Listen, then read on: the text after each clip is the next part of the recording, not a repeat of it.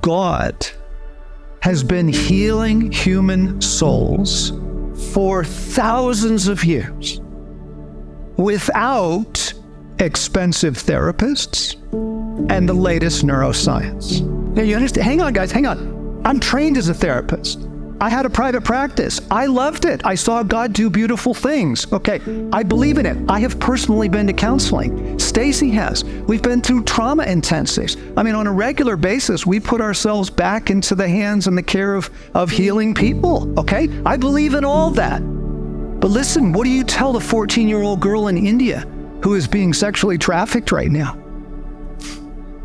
What do you tell her? Sorry? You don't get healing because you can't get to a therapist? That is a horrible view of the world.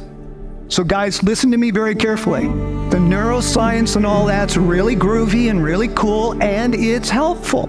Okay, the latest trauma intensives and that kind of thing, it's awesome. I take advantage of it. But God has been healing human souls for thousands of years without it. And most of this fragmented world does not have access to it. What are you going to tell all those people?